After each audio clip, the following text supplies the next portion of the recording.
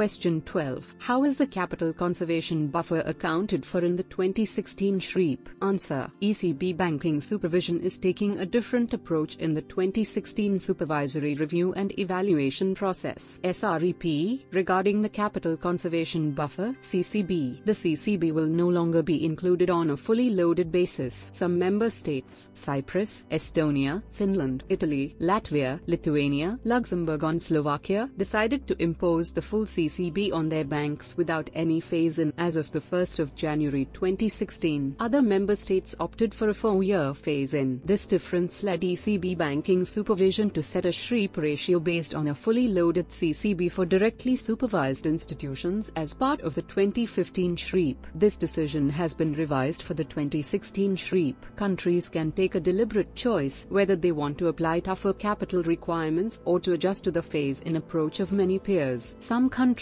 such as Portugal, have already changed their phase-in rules. The CCB is part of the Basel III capital rules and is designed to ensure that banks build up capital buffers which can be drawn down as losses are incurred. The CCB is to reach 2.5% of the risk-weighted assets as of the 1st of January 2019 at the latest.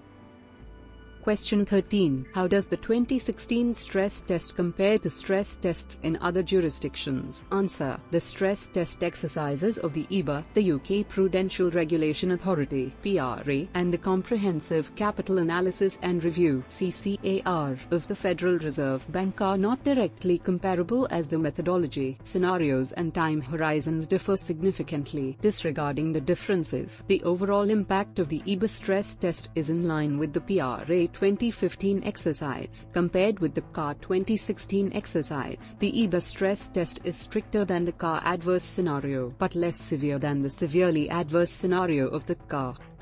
Question 14. How does the 2016 EBA stress test compare to the comprehensive assessment/stress test of 2014, since the latter fed into the 2015 SREP? What if a bank's capital ratio in the 2016 stress test is lower than the Pillar 2 capital demands in the 2015 SREP? Would it be fair to deduce that this bank will need to raise fresh capital? Answer. First, the 2014 stress test, as part of the comprehensive assessment, was a much broader exercise than the current one. In 2014, 130 banks took part in the comprehensive assessment, which consisted of an asset quality review and a stress test. In preparation for the ECB's takeover of its supervisory responsibilities, the exercise aimed to identify possible capital shortfalls and ascertain if any banks required immediate recapitalization measures. As Euro area banks have since moved to more of a steady state and have become better capitalized overall, the aim of the 2016 exercise is rather to assess remaining vulnerabilities and understand the impact of hypothetical adverse market dynamics on banks. The stress test as part of the 2014 comprehensive assessment and the 2016 stress test are hence quite different in nature. In addition, the newly introduced changes in the Pillar 2 structure, breakdown into requirements and guidance, mean that the SREP 2015 cannot be directly compared with the findings of the 2016 stress test. It would thus be wrong to deduce that a bank must immediately raise capital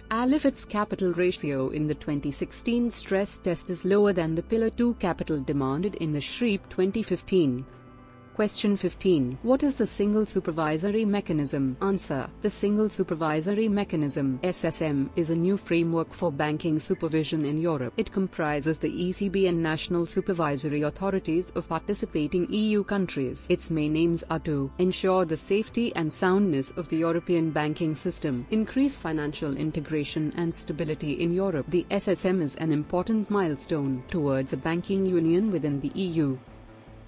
Question 16. Why do we need the single supervisory mechanism? Answer. This helps to rebuild trust in Europe's banking sector. The recent financial crisis has shown how quickly and forcefully problems in the financial sector of one country can spread to another, especially in a monetary union, and how these problems can directly affect citizens across the euro area. Question 17. What is the SSM framework regulation and why is it necessary? To whom does it apply? Answer. The SSM framework regulation sets out the legal structure for cooperation with national supervisors, also known as National Competent Authorities (NCAs), within the Single Supervisory Mechanism (SSM). It governs relations between the ECB and national supervisors and includes rules that apply directly to banks. Question 18. When did the Single Supervisory Mechanism become operational? Answer. The Single Supervisory Mechanism (SSM) became operational on the 4th of November 2014. On the 15th of October 2013, the EU Council formally adopted the regulation on the Single Supervisory Mechanism after negotiations with the European Parliament. The SSM regulation then came into force after publication in the Official Journal of the EU. Under the SSM regulation, the SSM had to be fully operational no later than 1 year after the regulation entered into force.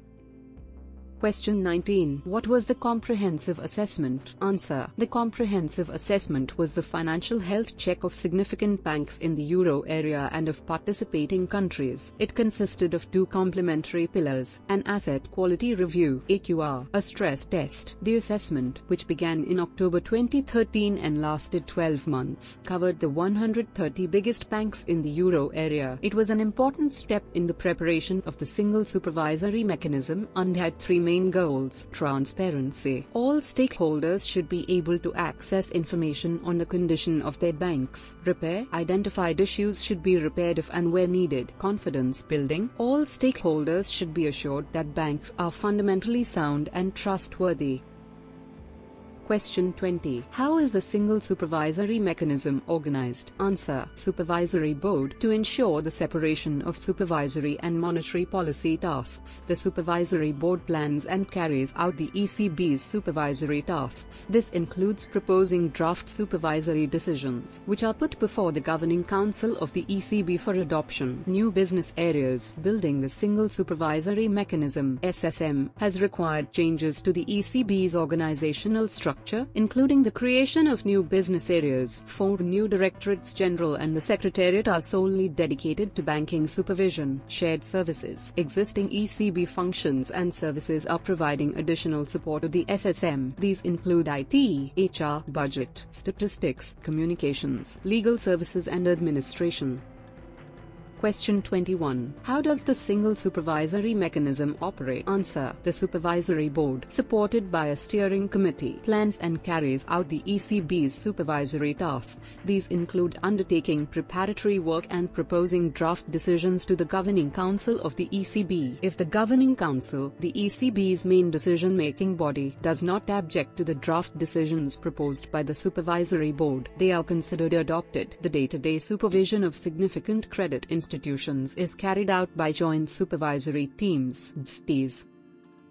Question 22. What are the joint supervisory teams? Answer. Composition. The joint supervisory teams (JSTs) are one of the main forms of cooperation between the ECB and national supervisors. For each significant bank, a team has been formed of staff members of the national supervisors involved in supervising that bank and staff members of the ECB. The team is coordinated by the ECB with the assistance of sub-coordinators from each national supervisor. Tasks. The JSTs carry out ongoing supervision of the significant banks. Their main tasks are to perform the risk analysis of the supervised entity or group and propose the supervisory program and the appropriate supervisory actions.